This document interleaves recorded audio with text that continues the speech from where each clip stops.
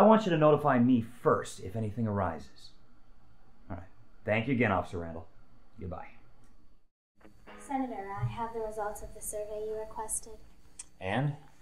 Well, despite the small ransom, the people polled support taking action rather than paying it. Interesting. Now, I don't have to warn you that taking action can be rather risky. Well, when that fails, I'll always have the pity card to play in the upcoming election.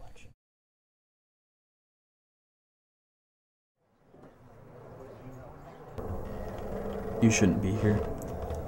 Dalton, please. Josh and I were very close. Then why have you been such a poor advocate? You know the church's doctrines on suicide are difficult to sidestep. Now, I pleaded with the bishop. No, I truly have. Not good enough, obviously, because now we have to have Josh's funeral here. So can you just please leave? As you know, it was only a couple of years ago that fellow of the darker persuasion did the hope and change, so I'm trying to maintain something perhaps a little more unique. I have some great ideas, not the least of which is completely renovating my office.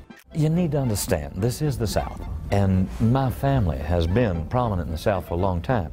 Mr. MacArthur Griffin is, The rumors that have been going around are categorically untrue.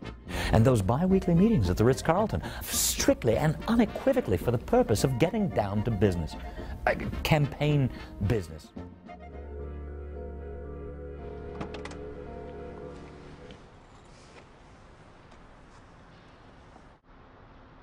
Dispatch, this is Sergeant Dan Perry responding to your eyewitness report. Here at the wagon wheel, over. Copy. Witness reported something crashing into the woods. Swears it was a UFO. Okay, Mr. Law Professor, let's start with you. What's your name?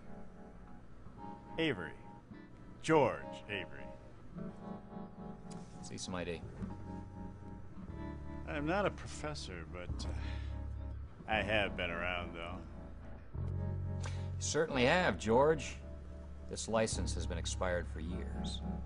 So where are you headed, Mr. Avery? Hockey game tomorrow night. Is that right? Of course.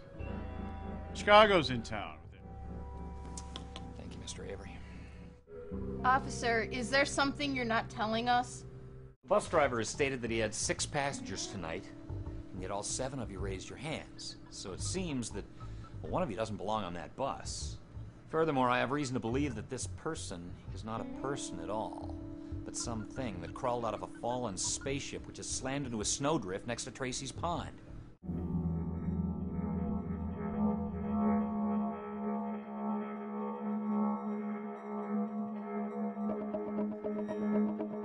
Gage Hawkins, 28, single, no priors.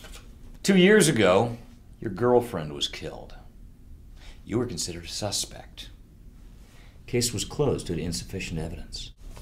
Where is she? Where is Emily Moore?